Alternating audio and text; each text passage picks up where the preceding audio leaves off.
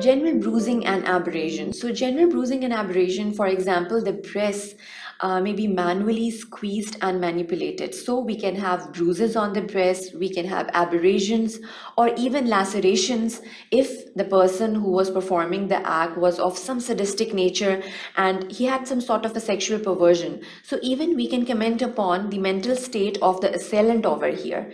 What will be the characteristics of these bruises? They can be discoid bruises of 1 to 2 centimeters. Linear abrasions may be found, and usually from the fingernails of the assailant. Right now, we are talking about the fingernails of the assailant over here.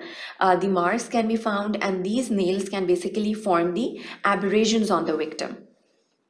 Now, the bruises on the thigh and the buttocks are again very important. So, usually the location is on the inner aspects of the thighs.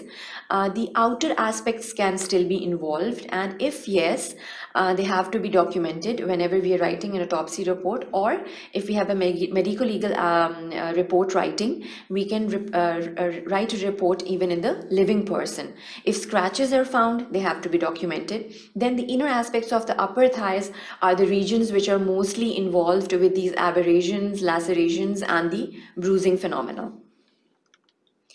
Bruising around the anus is again very important due to the finger insertions and due to any trauma to which the anal region was subjected to. So these bruisings are again very important, and even we can find fissures, we can find cuts and this is very specifically important whenever we are dealing cases of the minors.